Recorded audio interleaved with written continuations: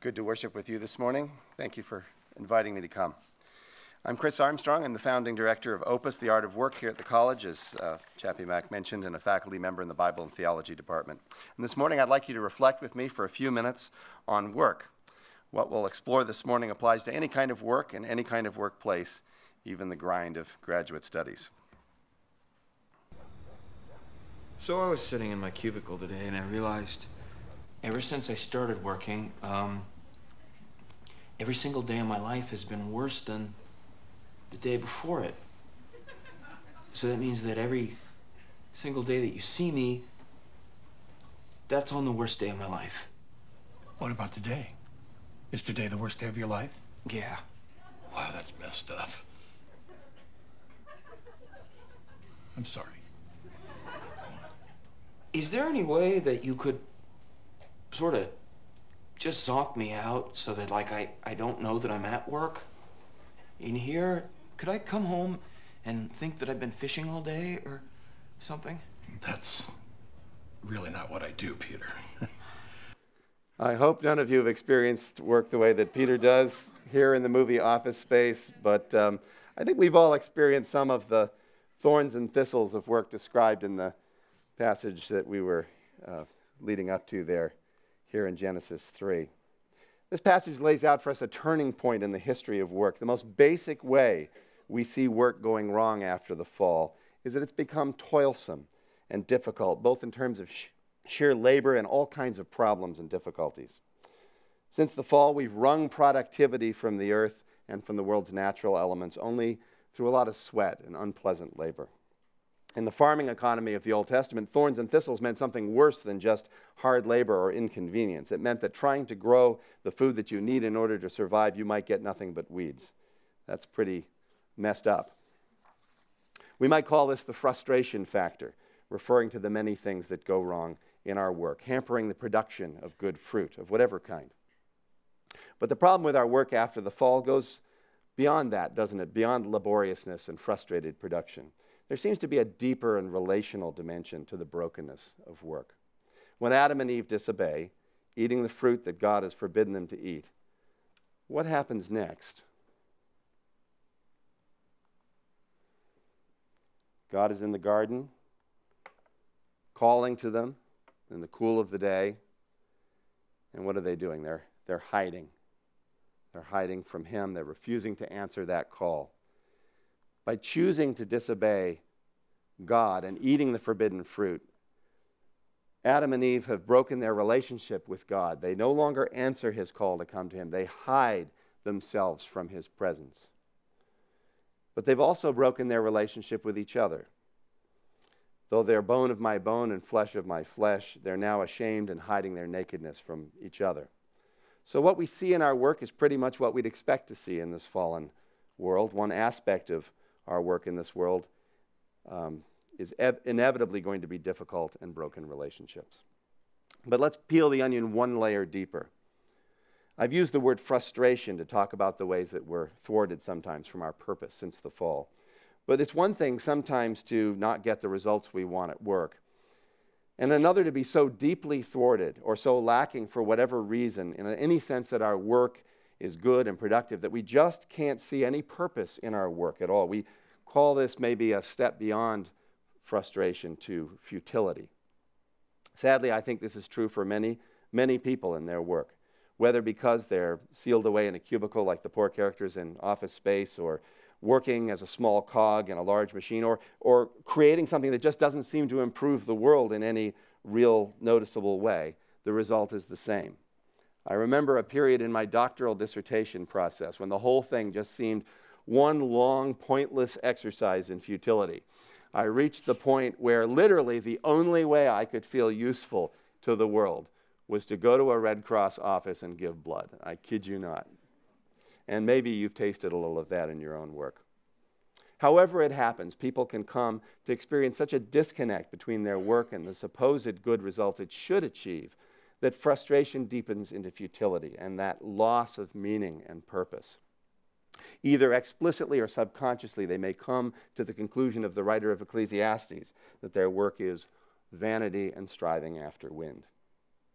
And again, I think most of us has experienced some of that sense of futility at some point in our work. For some of us, it may be a daily reality actually right now, and for too many, it results in a complete lack of engagement in their If work. you would you walk us through a typical day for you? Yeah. Great. Well, I generally come in at least 15 minutes late. I use the side door. That way Lumberg can't see me. And after that, I just sort of space out for about an hour. Till I'm finished. Space out? Yeah, I just stare at my desk. But it looks like I'm working. I do that for probably another hour after lunch, too. I'd say in a given week, I probably only do about 15 minutes of real, actual work. Why do we work so hard? A recent survey conducted by the Gallup organization entitled The State of the American Workplace highlights this syndrome. They asked people whether they were fully engaged, partially engaged, or disengaged at work, and the stats are not good. What they found was that 70% of Americans are disengaged or at least not actively engaged in their workplaces. Somewhere along the way, their work had become decoupled from any sense of meaning or purpose. And at the extreme end, a significant number of American workers had reached such a complete state of disgruntlement that they had started, in fact, to work actively against their employers. And if you watch this movie, you've seen an instance of that. So in our work, we can experience a frustration of our productivity. We can experience a sense of futility, meaninglessness in our labor. But I think there's a third and even deeper layer of the onion. Work has gone awry for so many of us, not just because our efforts can be frustrated or because we've found it hard to see the connection between what we're doing and any good in the world. But beneath those symptoms is a final cause. We've lost the fundamental meaning of our work. And what is that meaning? It's God's creative purpose in making us working beings in the first place, beings whose nature it is to work. For us, it's sometimes difficult not to be working, and certainly difficult when we're in those frustrating situations where it seems to be meaningless or the products are not coming. That tells us something about our created nature. We are to work for our own good, for the good of others, and for God's greater glory. That's how we were created.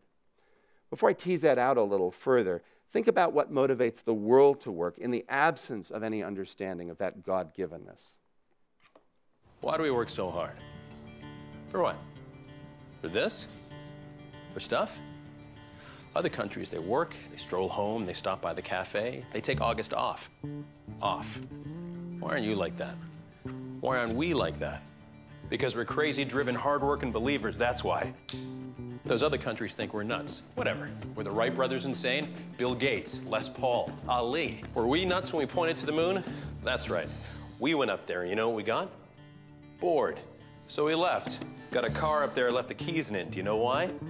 Because we're the only ones going back up there, that's why. But I digress. It's pretty simple. You work hard, you create your own luck, and you gotta believe anything is possible. As for all the stuff, that's the upside of only taking 2 weeks off in August. N'est-ce pas?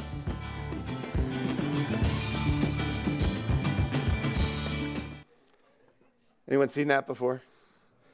So maybe that ad is a caricature, but I think it communicates some uncomfortable truths. Can you hear the reasons why this guy is going to work in the morning? Materialism, that's got maverick self-sufficiency, we're making our own luck, the need to compare our American work with the inferior work of other countries, even the complete subsuming of personal identity into work so that we become obsessive true believers in that work. That's what work looks like without God in the picture. So what does it look like when we return to our Creator? In creating us and placing us in a garden to work and till it and to be in charge of all resources, animal, vegetable, mineral, God was clearly calling us to work. Some Christian thinkers have named this the creation mandate or the cultural mandate. It's our first great commission, active long before that other commission of Matthew 28. Genesis even suggests that through that commission, God was making us co-creators with Him. He made the garden, we cultivate it. He made the wheat, we make the bread. He made the minerals, and with all their latent potential, and in the millennia since that creation, we have gone on co-creating, drawing that potential out, making tools, bridges, fillings for our teeth, rocket ships, semiconductors. If we can come to see our work as co-creation, then we must also see it as inherently relational.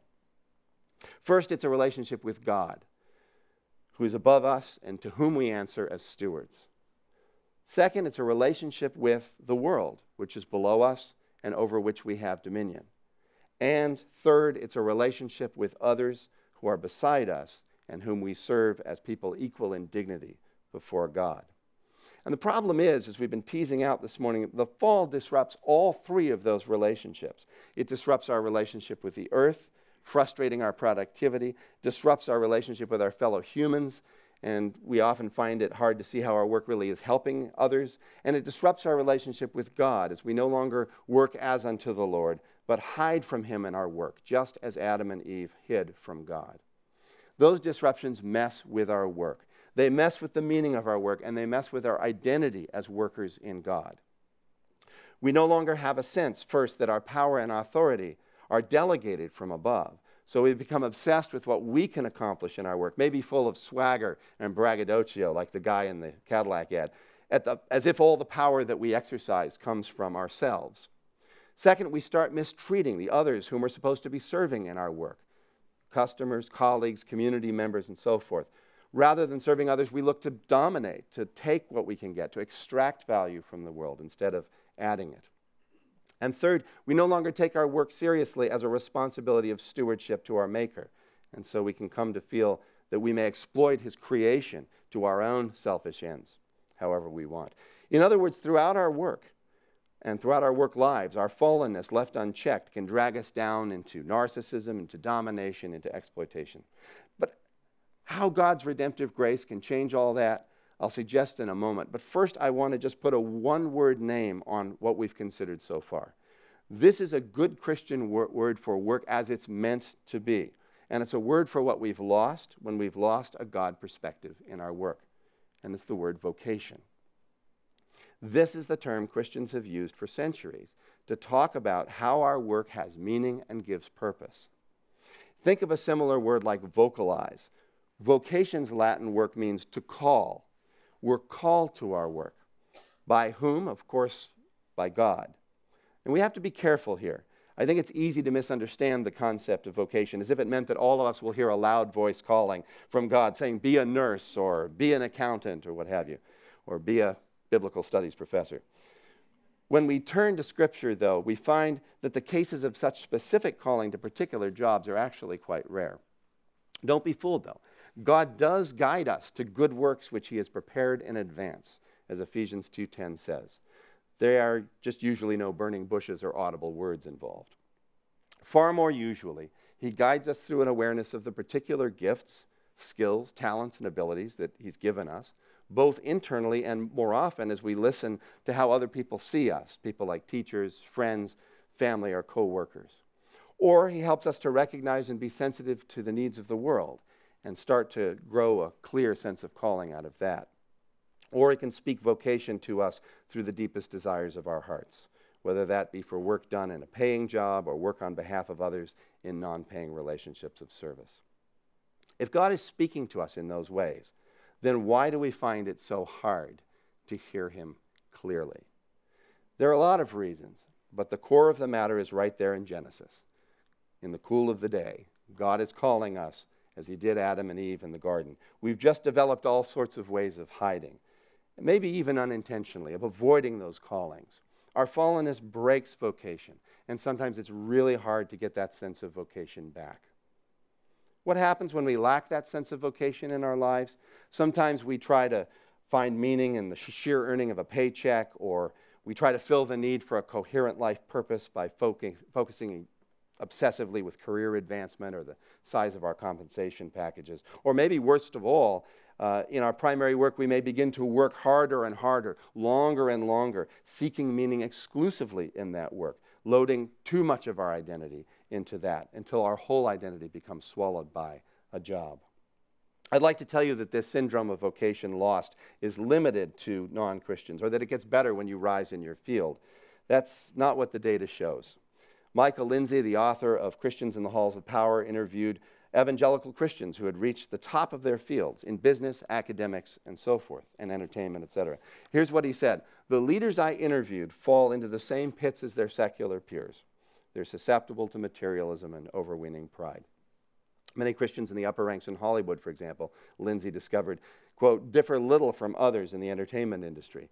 They drive luxury cars, live in exclusive communities, and worry that their fame and talent will evaporate overnight." Lindsay did find shining exceptions. But as Amy Sherman points out in her book, Kingdom Calling, according to the data of Lindsay's study, the vast majority of evangelicals perched atop their career ladders in various social sectors displayed a profoundly anemic vision for what they could accomplish for the kingdom of God. This, Sherman concludes, is a failure of vocation. It indicates that these Christian leaders' understanding of their work has become divorced from their faith. They're not hearing the calling of God, or if they are, in some level, they may be hiding from it to some degree, like Adam and Eve in the garden. Now, we have to be careful here not to overgeneralize. Sherman is not saying that all leading business entrepreneurs or executives or entertainment figures are doing what they do, for example, just for money or fame. Christian or non-Christian, such leaders often start their climb to prominence in their fields because they want to contribute to the world, or they have a true and objective love for the craft of what they do. And these are actually quite healthy motivations for work. The problem is that if decoupled from our true vocation in God, these motivations are just not enough. If in your work you don't look for meaning and satisfaction in God, then almost inevitably you're going to start looking where everyone else does, in material goods, a rising reputation, all the ego-stroking rewards of success.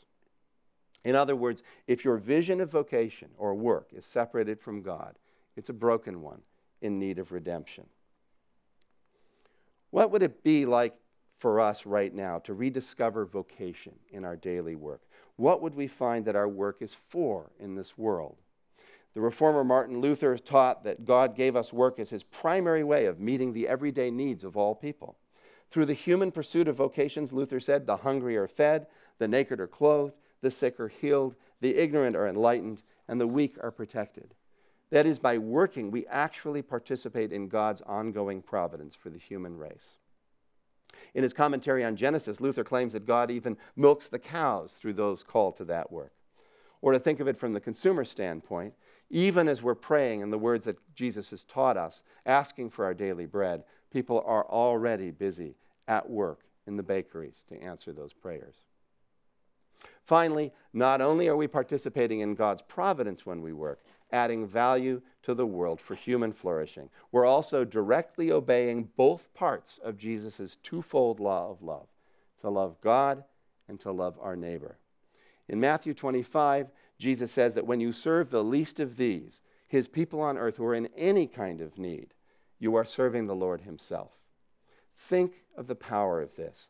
Though it may take some effort and some prayer, when we can see our present work, even the Greek courses or the seemingly interminable theses that are preparing us for future service, in the light of this vocation and this service, then we can realize, even in the grind, that we are fulfilling the law of love. I have to be careful here. Yes, some of us seem to get more than our fair share of the thorns and thistles. For us, perhaps for a season or even for much of our working lives, it just seems really, really hard to see in our work any of this vocation through which we can live and love God and others.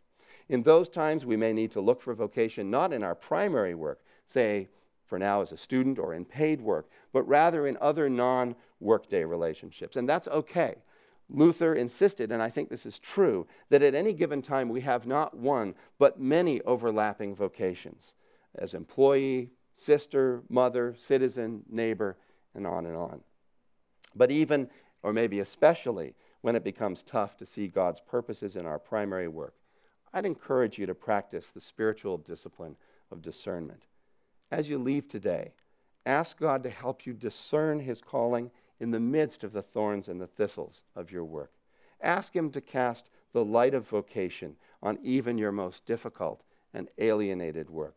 For work, fallen though it is, was his plan and his purpose for us from the beginning.